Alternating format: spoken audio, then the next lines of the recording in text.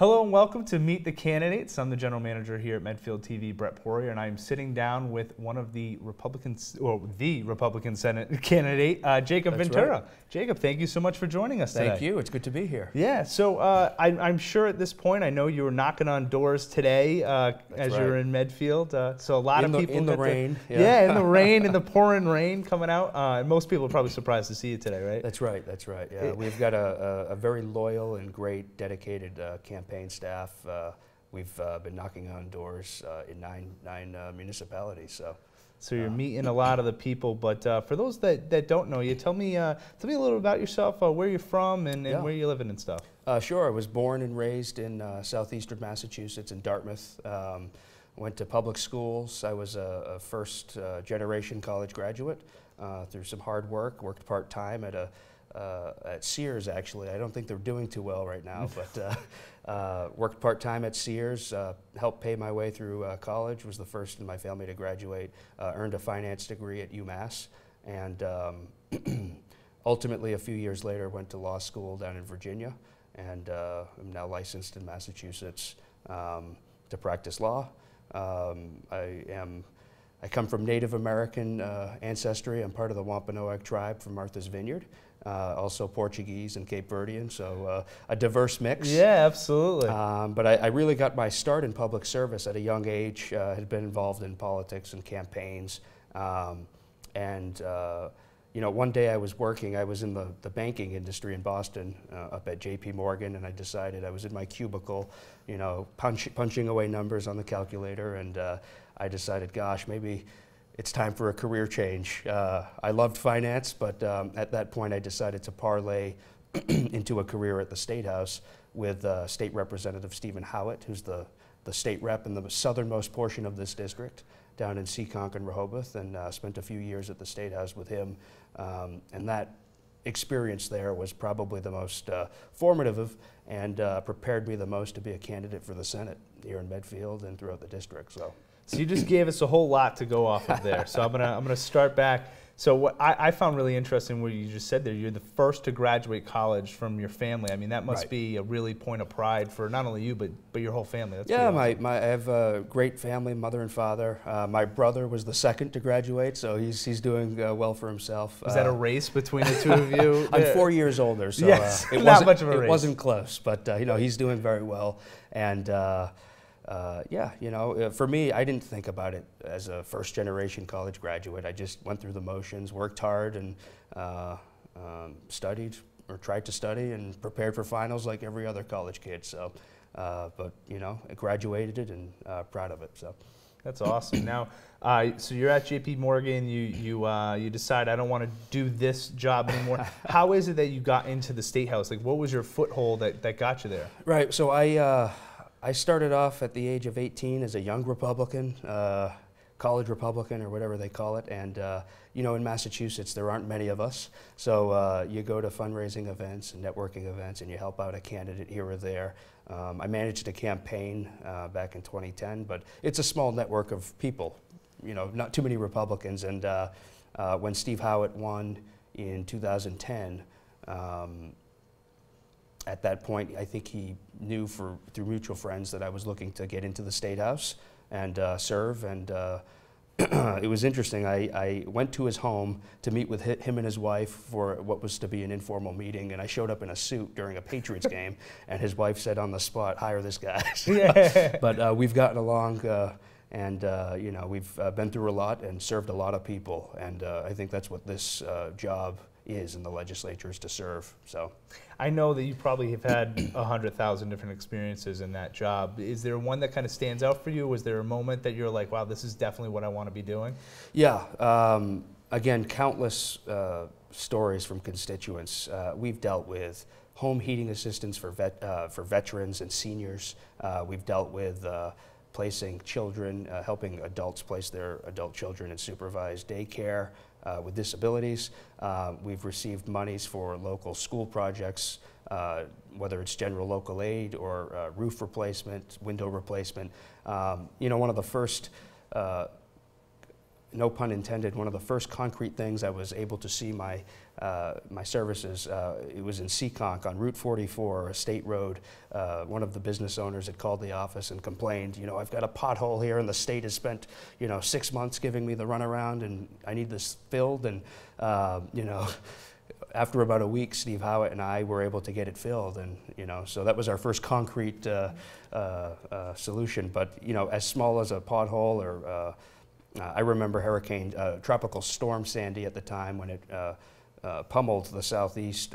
We had in Rehoboth multiple animal emergencies. It's a very rural community. We had senior citizens without power who couldn't get clean water or keep their medicines cool. So you never know what you're going to be prepared. You're going to get, but you do need to be prepared and you need to serve. And so that's what it's about, making a difference, even if it's as small as a pothole or making sure utility poles are up and people have power after a storm. So that's amazing. I mean, to see the impact of, you know, a Senate candidate or a representative, to be able to call someone and trust that they're going to get the job done, that's a pretty great statement. Yeah, yeah, and the key is, you know, and the thing I learned early on in the House of Representatives, and the same is for the Senate. You know, you have legislators, you can go up to Beacon Hill and you can sit at committee hearings and you can go to fancy dinners and, you know, go to the chamber and vote yay or nay on legislation. And all of that is important, relationships and passing legislation. But at the end of the day, it's about servicing your communities. And I, through our campaign, I've been, again, I think I've been the only candidate over the course of the last 18 months. This has been almost a presidential campaign for me now, between the two races, but the only candidate to knock on as many doors as I have. And A, I do it to win, but B, it's a great experience to really know the district, every street, every household, and that will better inform me in the Senate when I'm, you know, hopefully serving the people here. So you're out here in the rain. You're coming to Medfield. You're knocking on doors. Why are you doing this? What's your reason why you're running for the seat? Again, I think we covered it. It's service. It's to serve the people, to bring good governance back, to have people feel confident in their government. We live in a day and age, especially in 2018, where there's a lot going on in the world and there's a lot going on in Washington, D.C., but here at home, I think we've got to bring some stability. I think I can do that. I was endorsed by Governor Baker and a lot of the local state legislative members and local officials as well, including here in town. And I think bringing stability and making sure we focus at home, avoiding the noise of Washington, and just getting the job done. You know, whether it's, again, filling potholes, getting money back for our schools, which is very important to me, servicing the senior citizen population, veterans, the disabled, protecting our environment. Those are the issues that we're trying to get accomplished. So. Now, we'll get to the big picture up at Beacon Hill, but what are some of the things, I know that you have some ideas about Medfield specifically, some things that you've talked about. What's your plans with Medfield if you do go on, if we look in the future and you win this seat? What's going on with Medfield for you? Sure. When I first got into this race, again, almost a year and a half ago, I had the fortunate situation of being endorsed by Representative Sean Dooley, who represents half of the town. And Sean, Representative Dooley's a great guy. He's been keeping me informed of the happenings of Medfield and some of the issues that him and I have talked about at length. You know, overzealous housing developers here. Abusing the 40B laws, that's a huge issue that needs to be addressed. I know he's been up there on Beacon Hill fighting that fight. It's something I would partner with him on. Public housing is important, but we need to make sure it's not a one-size-fits-all approach and give the town some flexibility. And I would be looking to give Medfield as much flexibility as possible, comply with the law, but not allow mass housing developments to change the character of the town. Medfield State Hospital is another issue that we've discussed in the past, working with the state DCR who control parcels of land. You know, I think ultimately with Medfield State, I think we ought to let the people of Medfield and the town continue to go through the process to determine what's best for Medfield. And as a senator, I'll work with DCR to ensure the open space elements that I know are important to people here, preserving open space and recreation.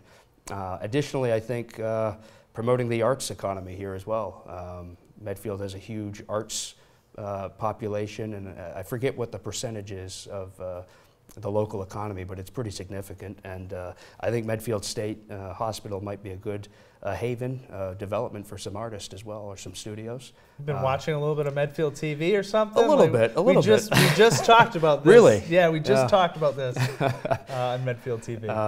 You know, and that's another issue.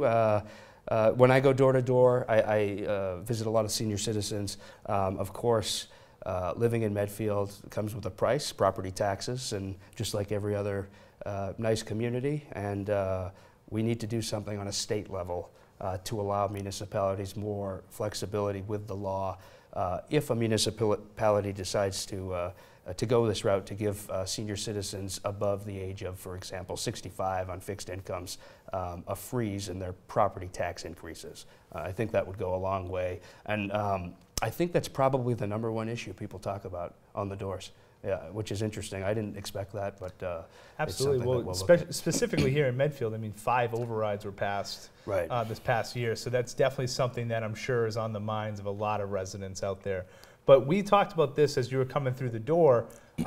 Medfield, I won't tell people where you ranked Medfield, you know, but it's a beautiful community, and we talked about this. It's one that, you know, I didn't know about until I got here, started working in it. It's a beautiful community, and a lot of people are concerned with keeping it the way that it is and keeping it, you know, Medfield. Right. And for the record, it's my favorite community. I don't know if I should say that. The people here have been wonderful. I won this town twice last year, so I love the town. But the schools are some of the best in the nation. But like you said, keeping the town characteristics, I think, are important. Making sure the downtown is vibrant, businesses are supported, and you know, if residents decide they want to increase their commercial base, which a lot of towns ultimately end up doing, we do it in a way that maintains the integrity and characteristics of this town. You know, one of the things I think that's always interesting about running for a race is you're essentially asking people to vote their confidence in you and say, you know, this is something that we believe we're going to put our livelihood kind of in your hands a little bit, right? Sure. You've won Medfield a couple times now. What's that mean for you? You know, that this town essentially has voted for you a couple times, or you know, what's that mean? It's a huge honor. It's a huge honor, and if I'm fortunate enough, I think I will be, but if I'm fortunate enough in a few weeks after November 6th to get this job and get elected, I will treat it as a huge honor. And ultimately, I'm only doing this to serve. That's it. I'm an attorney, as I mentioned, and I delayed my legal career to do this. This was a unique opportunity when Senator Timilty at the time resigned, and folks in my party had urged me to run, and I'm in it 100%. And so I want to make a difference and serve and do the best I can and represent the people here. So. Now, you talked a little bit about Medfield specifically. Is there anything big on Beacon Hill? You know, is there anything big statewide that you're looking to get involved with and get your hands dirty on? Sure. So my background, I don't know if I mentioned this, I was a former local official as well in Massachusetts on the Finance Committee. So I understand budgets, municipal budgets. I understand the relationship that towns and cities have with the state, the reliance on local aid. Mostly Chapter 90 and 70, those are the 2 big ones. So having that experience, I've pledged to go up to Beacon Hill and advocate for more local aid without raising taxes. You know, I think we talked about this in the debate last year, and it is possible. And Governor Baker, I think, has done a good job at managing government to the best of his ability. So services remain to a great standard, but we do it in a more efficient way. And there are many, many efficiencies that you can find in state government where I would argue you can increase the level of services and decrease the cost. It just takes smart reforms. We have to do it in a bipartisan manner, of course. But that would be one of the key issues, trying to find some savings at the state level without raising taxes, keep the standard of services high, and ultimately increase local aid distributions with those savings. So Chapter 90, Chapter 70, and that's roads and bridges, overpasses, and then schools. Those are the two big ones for me. So. And now, how do you expect to get things done, up at the legislation? What's going to be your technique getting around that political climate? Sure, and again, I've spent some time up there. I think I'm fortunate in the fact that most of my friends on Beacon Hill are Democrats, mostly because most of them up there are Democrats. But when I was a staff member, I had a great opportunity, again, to watch many of the local reps in this region and the senators work together. And again, the issues I'm talking about, these local issues, they're not Democrat or Republican issues. These are issues that people care about. I know and respect the Democrat representative here in Medfield very well. I've worked with her. I've worked with Sean Dooley. I've worked with Jim Timilty in the past. And these issues are bipartisan, or probably nonpartisan, quite frankly. And I think, ultimately to get things done, you have to respect people. You have to get along with people. And fortunately, most of them I consider my friends. So I think that will help in terms of passing legislation and moving funding. So. Yeah, not being from the area, we have a representative who happens to be Betty Poirier. That's right. Yeah, and she works both sides, and she does a great job. But it's one of the things I think that's really unique about Massachusetts is a lot of the people do a good job of working both sides, and you see that with a lot of the better representatives and senators out there. They're able to do that, so it's definitely it's pretty great that you have that. And I'm happy to have Betty's endorsement as well down in Attleboro. She is phenomenal. She can walk into any room and just light the room up, and I need to, she'll walk into a senior center and they just love her. So it's a good example to follow. Yeah. People in Medfield are like, I don't know who you're talking about. Yeah, of course. I'm telling you, she's great. She's great. She is. But now, so now, what differs you, for the people at home? What differences do you see in yourself than your opponent to this? Sure. I mean, I think he would agree with this. We disagree on issues of substance. Significant issues of substance, and we'll probably be debating this in Medfield at the end of the month as well, October 30th, I believe, right? Yep. But Paul's a good guy, and I believe his intentions are great, and he wants to serve as well. The difference is that he wants to raise taxes. He's gone on record for saying that. I do not. Again, I think partnering with the governor, making sure we make smart reforms to make state government live within its means, just like every household and business does. That's what I'm about, and keeping taxes down. And again, for seniors especially, making sure that we give them the relief they need. Promoting small business. Another difference, I was endorsed by the National Federation of Independent Business twice now. They represent small businesses, thousands across the country, and I'm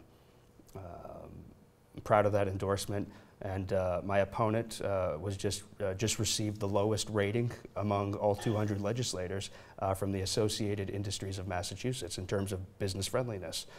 So that's another difference. On the issues of public safety, my opponent this summer, May 23rd exactly, with some of his colleagues in the Senate, voted for a measure that would prohibit our local law enforcement from inquiring about citizenship status and also penalizing local law enforcement for doing so. This is regarding sanctuary cities. It's a pretty hot topic nationwide. And I disagree with that. I think we need to give our local law enforcement the tools they need to make sure our communities are safe. So those are some of the big ones that have come up on the trail. Again, taxes, I'm for lowering taxes. I don't think he is. And then immigration as well. So. And now, this race, obviously, it has a different feel to it than the one we saw last year. Yeah. Talk about some of the differences going into this one. I mean, the fact that last year's was kind of an interim position that you guys are running for. This one here, it's for the seat, you know, and how do you feel differently going into this one? Sure, and I think Paul would agree with me, and I don't want to speak for him, but you know, last year when Jim Timilty resigned, there were 3 candidates, and all 3 of us had to spend every single hour, every single dollar, all of our resources at trying to get people off of their couch and go vote, because it was a special election. Yep. And ultimately, I think we had, gosh, I think it was 12 or 13% turnout, several thousand people. And the big difference, of course, is this November. It's a normal scheduled election. We've got the governor, we've got U.S. Senate, we've got Congress. We're looking at, I think it's probably going to be north of 60,000 additional voters at the polls. So that's a huge difference. So we don't have to spend all of our time trying to drive and people to the polls. We just need to spend our time convincing them to vote for us. Right. So that's a huge difference, and I think that benefits us. This district is the 3rd most moderate district in Massachusetts, so it's relatively Republican friendly, and the latest polls have us up. So we're pretty confident, and we're just working hard, knocking on doors and meeting people right until Election Day. So now, what are some of the other things you do? Obviously, Medfield TV is a great advertisement for you. But what are some of the other things that you do? And this is more just me being interested in it. What are some of the other things that you do? On the campaign trail? Yeah, sure. We have I mean, I spend all of my time door knocking, and that's it. I mean, thousands of doors. I think I've knocked over 20,000 doors over 18 months. So a lot of fuel in the car, a lot of new shoes, but that old-fashioned style voter contact still, in my opinion, is the most effective way. It's the hardest thing to do. You know, despite all of the new advances in technology and Facebook and social media, that old-fashioned door-to-door is still, I think, the most effective. And to my knowledge, I think I'm the only candidate that has done that to this extent. So that's what I spend most of my time on. But of course, we raise money. We do a few events here and there. I've visited senior centers throughout the district. That's always an interesting opportunity. You know, meetings with fire chiefs, police chiefs, veterans groups. So you just really need to be everywhere all at once, and sometimes that's a challenge. Absolutely. And this district actually is from the southern tip of Rehoboth, the most southern point of this district, close to the Rhode Island border, up to Medfield, the most northern point. I think drive time, it's about 40 miles north to south. Yeah, so it's a big it can be a challenge sometimes to be on time at all the events, but I wouldn't have it any other way. So. Absolutely. Now, as far as people, you know, let's say someone watches this and they want to either get involved or help out or find a little more information about you. I know you have a terrific website that's out there. Can you plug your own website Sure, there for a little bit? JacobVentura.com, my name, JacobVentura.com. And I think you can find me on Twitter at Jacob Ventura. And if you need to email us, info@jacobventura.com. And that goes directly to my phone. So, yeah, and like I said, it's a nice website. Whoever put it together did a really nice job. Thank you. But yeah, that's a great way to get in touch with you. Now, as we close this up, are there any finishing things that you want to say to the people of Medfield as we kind of tie this all together? Sure, and you know, again, I want to thank the people of Medfield for voting for me twice last year. It was a lot of work. We knocked on thousands of doors. We're still knocking. Right after this interview, we'll be back out there in the rain knocking. And I've had a chance to spend a lot of time in this community downtown. I love going to Brothers Market, Noon Hill Grill. I'm a frequent flyer there now. And you know, it's been an honor. And if elected, it will be a true honor to serve, and that's why I'm doing this, to serve. So I humbly ask for the vote of the people of Medfield one more time. So that's fantastic. Thank you so much, Jacob. Thank you very much for joining us here today. Thank you so much. Thank you, everyone, for watching here, Meet the Candidates on Medfield TV, and make sure you go and check out our debate on the 30th, but then also go out and vote for the 6th. Thank you so much, Jacob. Thank you. We've dealt with home heating assistance for veterans and seniors. We've dealt with placing children, helping adults place their adult children in supervised daycare. with disabilities. We've received monies for local school projects, whether it's general local aid or roof replacement, window replacement.